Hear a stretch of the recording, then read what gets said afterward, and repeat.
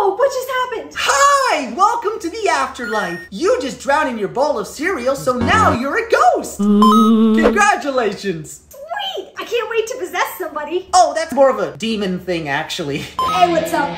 But there's like so much spooky stuff we can do. Yo, check this out. Whoa! Can I do that? Even better! We can turn the light off. Oh, watch this. Can I throw stuff? No, but we can slightly move small things.